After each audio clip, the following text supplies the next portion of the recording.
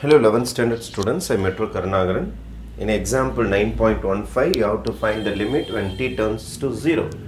When t approaches 0, denominator is 0 item. Another direct limit numerator denominator pirichi kudukka mudiyadu. Rule வந்து limit exist ஆகணும். Limit exist ஆகுது. t equal to 0 கொடுத்தா answer is 0. ஒன்றும் பிரச்சனை கிடையாது. But denominatorல 0 வரக்கூடாது. அப்போ denominatorல 0 வரதுனால, denominatorல answer 0 வரதுனால, நீங்க லிமிட்ஸை தனித்தனியாக பிரித்து கொடுக்கக்கூடாது. இது ஏதாவது சிம்பிளிஃபை பண்ணி, ரேஷனலைஸ் பண்ணி தான் போடணும்.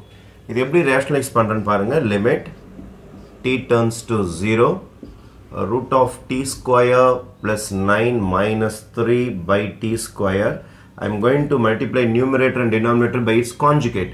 The conjugate வந்து t square plus 9 plus 3 by root of t square plus 9 plus 3.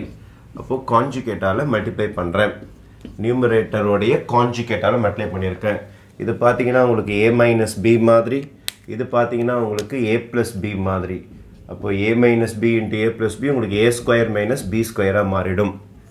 Limit t turns to 0, a minus b into a plus b, a square minus b square, root of t square plus 9 whole square, a square, this is my a, minus b square, b na 3 square, a square minus b square by, கீழே உங்களுக்கு அப்படியே வந்துரும் t square into root of t square plus 9 plus 3 அப்படியே வந்துரும்.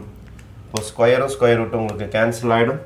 Therefore next stage என்ன வரப்போகுதுன்னா limit t turns to 0, limit t turns to 0, t approaches 0, root of square root cancel ஆச்சுன்னா you will be getting t square plus 9 minus 3 square பண்ணிங்கன்னா minus 9 by t square into root of t square plus 9 plus 3.